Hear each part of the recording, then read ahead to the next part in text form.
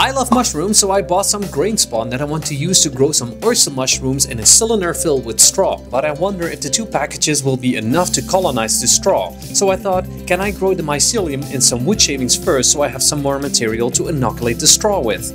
Here I have 2 boxes that were originally my DIY worm farm. One has drainage holes at the bottom which will come in handy later. First I filled 1 box with the wood shavings, and as a good beginner I boiled some water to pasteurize the substrate to kill off most microorganisms. After 5 hours I let it drain through the holes, and then it was time to inoculate the wood shavings with the grain spawn. I put down a pot for extra ventilation between the boxes, and then I closed the lid.